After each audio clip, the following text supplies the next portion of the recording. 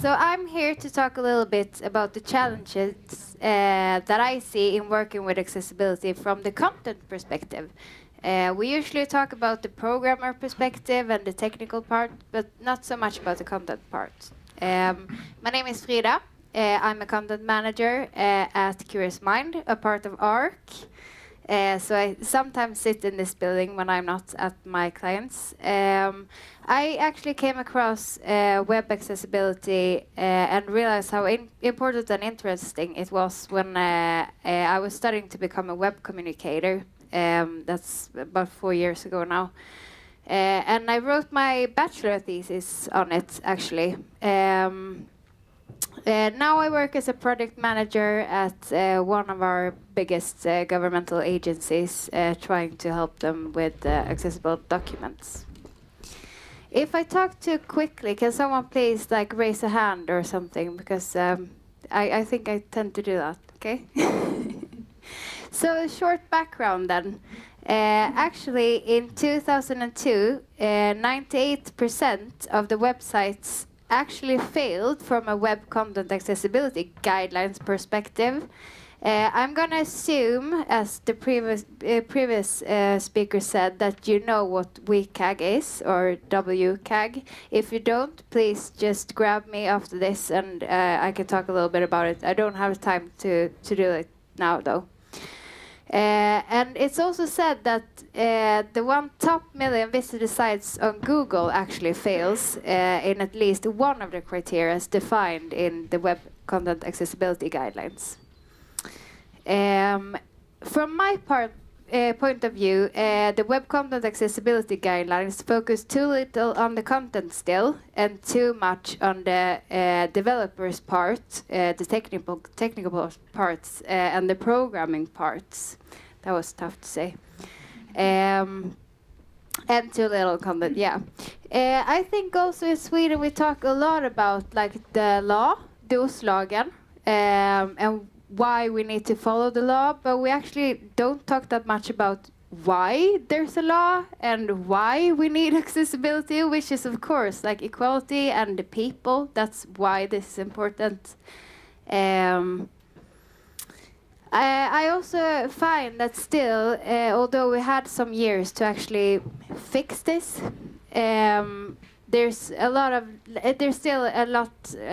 of lacking experience and education. There's also, from the content perspective, a problem with different roles and how they clash, because the content manager is usually the one handling all of the angry emails or talking to people, the people who actually take part of your content. But the programmers usually don't. Sorry, programmers, but it's true. And we need to be better at working together from different roles and with different perspective. I'm gonna just quickly show you 5 concrete areas in which us as content managers can actually nail it and be really good, but we're not there quite yet. So I'm gonna start with alternative texting. I'm going to take an example of how it can look when it's done with an automatic texting. This example is in Swedish. There's a point in that, and that is the automatic texting in English is a lot better than it is in Swedish, as for this point at least. And now I just want you to picture what I'm reading out loud. And if someone has the guts, please tell me what you pictured. Okay, so I do speak with a Swedish southern accent, so if someone finds it a bit weird, then it's okay, I'm used to it. Okay, so barnförsörjaren använder kammar och hårklippande shearer för att trimma ändarna av mans hår. Okay, someone? What is this? No? No one? Sounds like a criminal offense. It does, right? Yeah, exactly. So what is it? It's actually, the picture showing now is actually a person being at the hairdresser. And that's it. So that says a lot about automatic texting and why we need to do better than using automatic texting at this point. Studies made last year from WebAIM says that 31% of all the websites' banners are still missing alternative texting. There are no studies of how many websites has such bad alternative texting as this example. Thank goodness for that, right? Now I'm going to talk a little bit about plain language. And plain language, also called plain writing or plain English, or in Swedish it's klarspråk. It's all about communication that your audience can understand the first time they hear or read it. And the plain language helps readers quickly and easily understand your message. So I'm going to give you 2 examples. I'm going to start with the poor one, because that's always fun, right? Okay, so I'm going to read it out loud. We would like to ensure that we're prepared to implement the necessary steps required to control an outbreak of an infectious disease that represents a risk to patients, employees, and others associated with our clinics. I got tired even saying that. It's so long, such a long sentence, so many complicated words, and there's too much information. So let's try it another way, right? A better solution would be just to say, we want to make sure that we are ready to control an outbreak of an infectious disease in our clinics. Simple as that, right? Let's talk a little bit about contrasts. I'm now showing a picture with poor contrast examples, really poor contrast examples. And actually, this is, according to studies, the top 1 accessibility issue that you find on published websites as of last year. 86% of all published websites has this issue at some part. That says a lot, right? And I think I talked a little bit about like different roles and how they sometimes clash. Sometimes it's really important for a designer to follow through with a cool idea, like, oh, this is cool, this is impressing, right? But they don't really want to check the contrasts because that would disturb the visual image. So I want us all to ask ourselves the question: what is most important, that your content is or looks cool, or that everyone can access it, right? Yes. And this is an area where we, as content manager, often actually ends up having to take a stand, or actually can end up in conflict with others. Yes. So let's talk a little bit about accessible documents. Actually, Hampus, which is one of the ones who's gathering people for tea. I talked to him because I'm now working with one of the biggest government agencies, and he said, like, there's a document hysteria in the government agencies of Sweden, and I can only agree.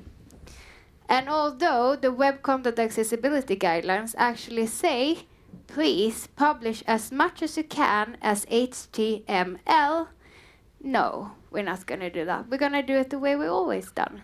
Okay, then we need to learn how to do it right. I'm going to play you an example, and I really hope the sound works. We had a little bit of trouble with this when we tried. So instead of like the big sound, you'll hear it from this little box behind me here. Okay, hold your thumbs. Challenges in working with accessibility from a content perspective. Tom, blank steg, tom. Which problems do we encounter? What skills are needed and are there any simple solutions? Okay, so imagine listening to a document with a screen reader, and this is what you hear. You couldn't really understand that, right? Because I didn't change the language in this document. I wrote the text in English, but the settings were in Swedish, so the screen reader picks up, okay, I'm going to read this in Swedish. That's what it does. That's one thing. Then there's a lot of spaces and other things that, like, it's so common, and we really need to step up the game here. There's not really any good statistics, what I know, about how many people use screen readers in Sweden. But I saw some study at Funka, which said that at least 30,000 either don't see anything or hardly see anything, and at least 13% of the population has difficulties in reading. And this is our Swedish government agencies, so this is really, really important.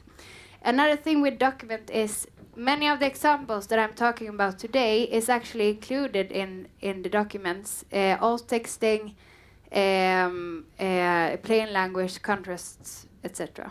So last example. Challenges. Subtitles. Yes. So there's so many automatic alternative subtitles today, especially on big platforms like YouTube. They're usually not that good. Our content managers need to actually learn to do good subtitles, because I will show you an example of why it doesn't really work when we use the AI. As for now, it's getting better, but yeah. So now I'm showing a picture. It's a tweet, actually, and the picture is showing a big, I think like a football field or a big green grass area with people, a lot of people standing in a line. The automatic texting is saying, we might be bad at some things, but we are so good at killing. And the person posting this is saying queuing. I said queuing. So this is why we can't really trust automatic texting tools. And I think this is a pretty good example of that. So some conclusions. Content is just as important, at least from my point of view, as programming and coding, because, as I said, content managers are usually they lay the last hand on the website and the content that reaches people. We have to keep ourselves updated and educated. We need to work together with different roles, and we can't ever forget why we do this, and that's the human beings, not the law. That was pretty much what I was about to say, and in Swedish we say tack och bock. So thank you.